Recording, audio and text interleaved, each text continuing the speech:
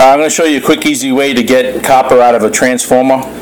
Today we're looking at a fluorescent light transformer. You can see the copper that's inside. A lot of people just throw this in the copper scrap, but I'm going to show you how to get the copper out of it without having any other metal attached to it. So just take a needle nose pliers, pull one side, pull the other side, pull the other side. There's your metal scrap right there.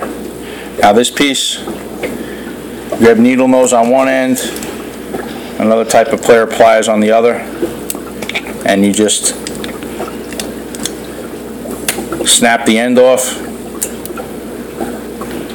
There you go. Okay, it's another piece of scrap metal. And then what you do is I'm going to take this over to the vise.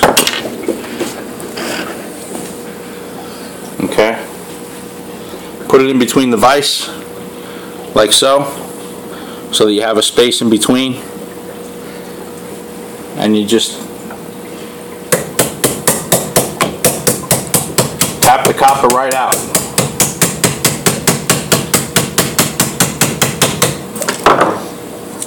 See how it comes out? Then you got your scrap metal, and what you're left with is the pure copper.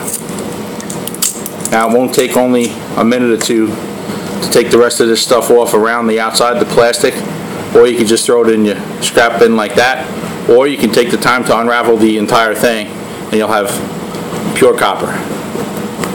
Thanks for watching.